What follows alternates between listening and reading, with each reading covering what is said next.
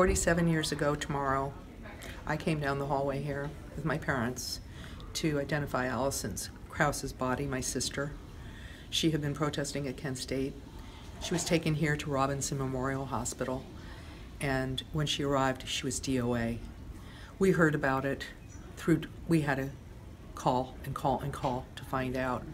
And someone drove us from Pittsburgh, Pennsylvania to come here. And I remember walking down these halls and coming here, and they took us to this room, or a room just like this.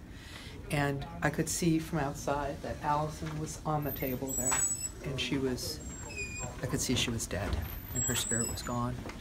My parents went into the room. I was not allowed, because I was a child, and they identified her body. They said, yeah, that's our daughter.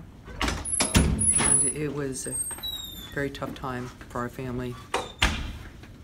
As we walked around, the whole hospital was populated with military men in their gear, and we could see their guns.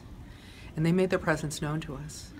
As we walked by, we could hear mutters, and it was very clear to us after a while that they were muttering to us that they should have shot more.